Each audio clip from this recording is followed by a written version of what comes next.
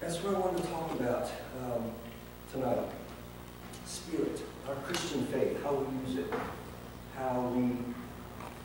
or it can be abused, how we should engage it in this 21st century.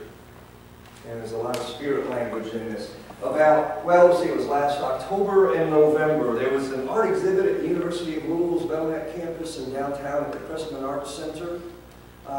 It was the largest exhibit of late sculptor Frederick Hart. Any of you see that or participate in that, experience any of that? The exhibit was called Frederick Hart, Giving Form to Spirit. A massive collections that occurred, 105 sculptures in bronze and in the acrylic castings, clear acrylic castings that Hart pioneered. I first heard about that exhibit at the back of our sanctuary at Highland. One of our members, Kay Babola, who's the director of the Louisville Visual Arts Committee, handed me a brochure in late August to make me aware of it, hoping that Highland maybe put a group together to go see it. He did later early in November. But that's the first I heard of it. Frederick Hart, Giving Form to Spirit. And I knew immediately as I read that title that title, sans the name, was going to be in some future act of ministry for me. Now you know. The title of my sermon is the words of my mouth. It's the meditation of our hearts in these next few moments. Pray with me.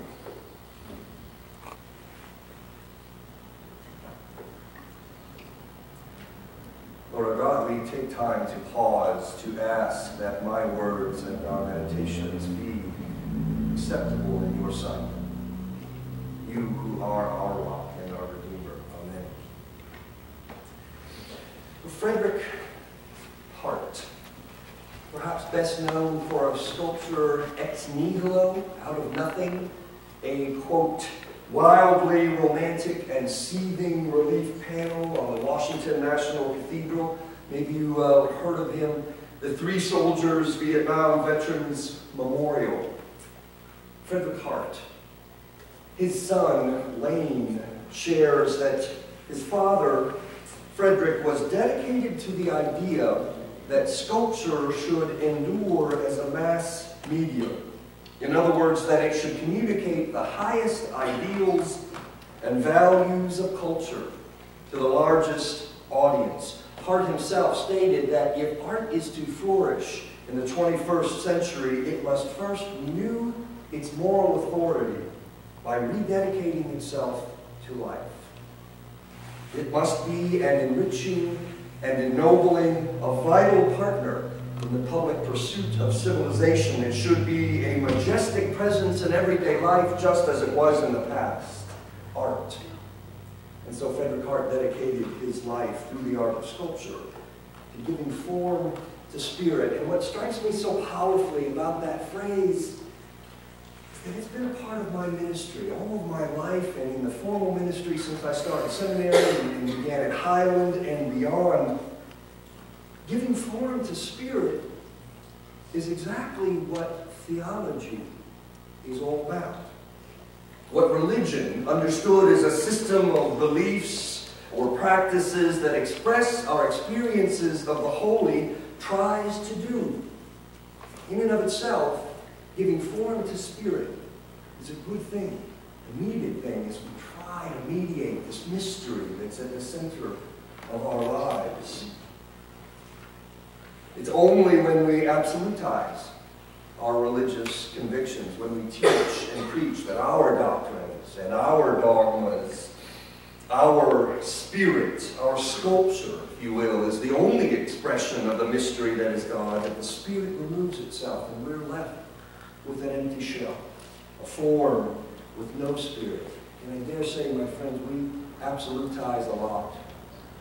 Christian, Jewish, Muslim, Buddhist, Hindu, to Catholic, Protestant, to liberal, conservative, we absolutize a lot. We create a sculpture, we give form to the spirit, and we worship the idol of our certainty.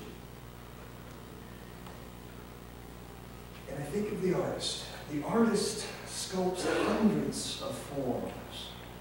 For as long as she lives, She is aware and she allows that each one is an expression, but no one is the expression. Each one is a form, but no one is the form. How can it be, and why should it be? The Spirit blows where it chooses. No one knows where it comes from or where it goes. From that 3rd chapter in John, Rachel also read for us from the 2nd chapter of Genesis this evening. I added that scripture because it occurred to me as I was putting these thoughts together that this is the first time in our faith story that Spirit is given form. In this 2nd chapter of Genesis, but in this first instance, it's not us, it's not human beings who are acting, who are giving form to Spirit. It is the encompassing Spirit itself, the one we most commonly call God. True, 2nd chapter of Genesis is the 2nd creation story in our scripture. Creation story 1 in the 1st chapter of Genesis, but I always prefer the more relational world, that model of creation in chapter 2, where God breathes the world into being. And that radically transcendent creator, operating in total independence, that speaks and makes it so in chapter 1. So in chapter 2, God breathes the breath of life and gave human form to Spirit. And I suggest to you that from that first breath, we have instinctively been trying to give back, to give form to the Spirit that formed and forms us. Ever since God breathed the breath of life and gave form to the Spirit through the living beings called human, male and female, we have instinctively been trying to breathe back. We have been giving form to God and coercing ourselves into agreement concerning what we're supposed to believe about the nature of God. And unfortunately, as we become more and more certain that our form is the only true one, we move further and further away from the breath of life that begins it all. Our certainty becomes a vice. And we dedicate ourselves not to life, but to a stagnant kind of death. So I once again return to the artist's work and words. I'm struck by how powerful it is to substitute the word religion for art in Frederick Hart's most famous quote, the one I read earlier. Listen again. If religion is to flourish in the 21st century, it must renew its moral authority by rededicating itself to life. It must be an enriching, ennobling, and vital partner in the public pursuit of civilization. It should be a majestic presence in everyday life, just as it was in the past. And I suggest to you this evening something not very new at all. Religion, including Christianity, is not flourishing in the 21st century, at least not in its North American context. And in those places where it may appear to be doing so, it is very rarely enriching and ennobling. I further suggest to you that this is in large part due to the fact that most religious claims, including Christian claims to salvation and truth, to the mystery we call God, are most widely understood as exclusivist, contemptuous, and condemning.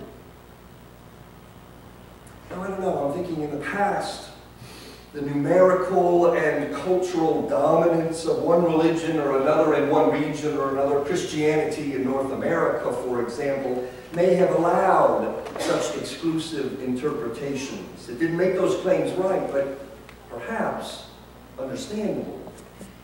But if that was so then, it is certainly not the case now.